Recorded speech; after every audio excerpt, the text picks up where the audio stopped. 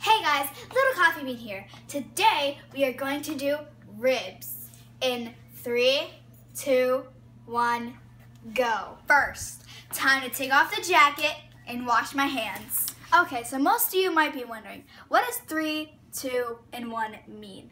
It means 3 hours smoked, 2 hours wrapped up, and a 1 hour grilled. So what do we have? We have 2 racks of baby back ribs. We have a jar full of honey, honey mustard right here, and we also have organic no salt seasoning and some apple juice, a cup full. Now that you have the ribs, you gotta wash them off. Well, first you gotta rinse off your ribs, and then you can take this and just sprinkle it on both sides. Okay, we're gonna take it all and put it all in a bowl and mix it all up. We're mixing only the mustard and the apple juice. Okay, so next we are going to get this mixture and put it on both sides again.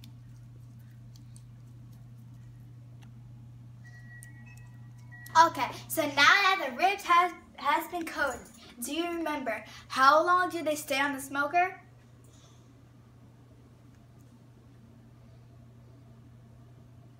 That's right, 3 hours.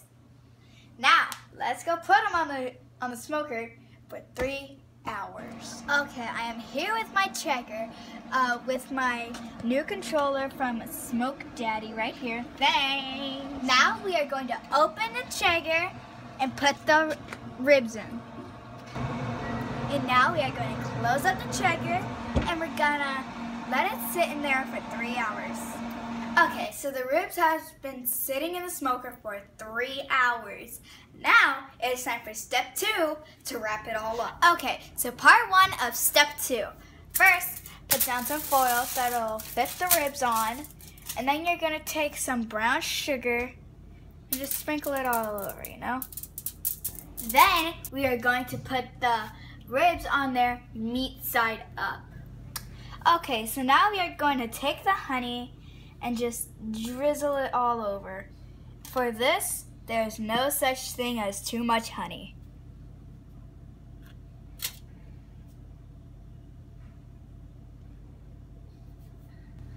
Okay, so after you do the honey, you're gonna take the rest of your brown sugar and just put it all over it, all over. Okay, so next, we are going to take another piece of foil and we're gonna put it on there. Okay, so what are we gonna do next? Next, we are going to make a little pocket and fold it like so on all sides.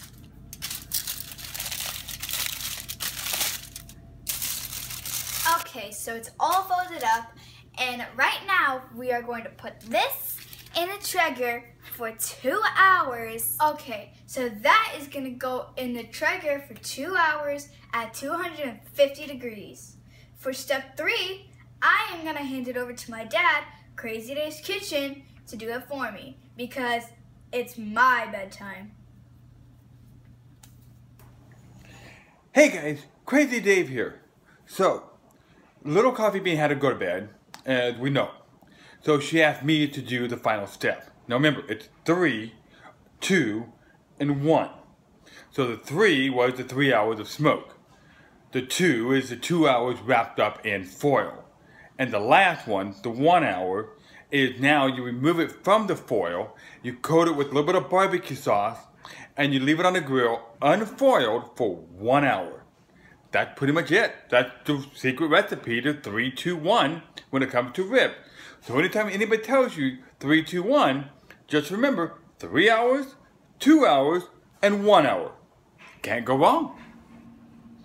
Okay guys, so the ribs have been on the Traeger now for the last hour, coated with the barbecue sauce. And these are absolutely beautiful. Unfortunately, a Little Coffee Bean had to go to bed, so she won't be able to taste them nice and hot.